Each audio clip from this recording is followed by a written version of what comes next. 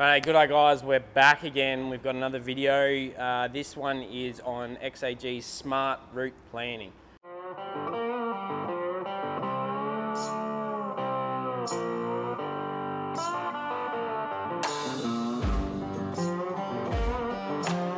So, a lot of the drones throughout the years, XAG have done this now for a few years now.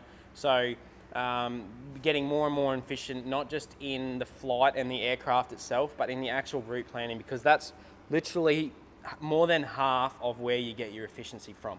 So what we're going to go through now is, I'm going to show you here on the screen. We're going to switch over to the screen here.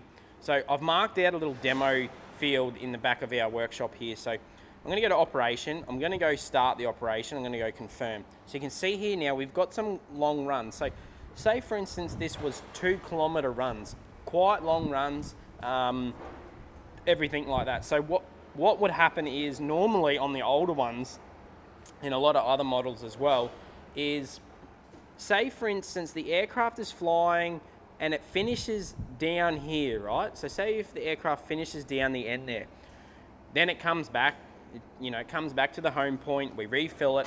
Now, in previous models, when you hit start again, what it would do is it would fly all the way down here to where it ran out last time and start spraying again. That is huge. That is going to lose a lot of efficiency. Not so much, well, at time as well, but also on your battery usage, because you think about it, right? So say you have a 50-litre tank in here, that's going to use a lot of battery. It's not too bad here, but say if it's 2 kilometres away, that's flying quite a long way, right down the end here. Now what it does, so say, for instance, you finished right down the end of this run here, right? It knows it's more efficient to come here and start on the start of this run, spray all the way down here. It'll spray right down to the end here. Then what it'll do is it'll jump over and finish that little bit there that it hasn't done.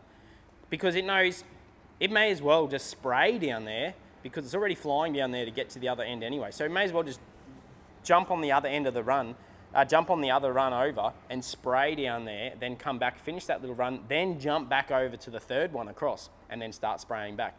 So that's a huge efficiency increase, and it's unreal. Like, you can turn it off if you want, but I've never turned it off because it's unreal. Our guys used it all the time.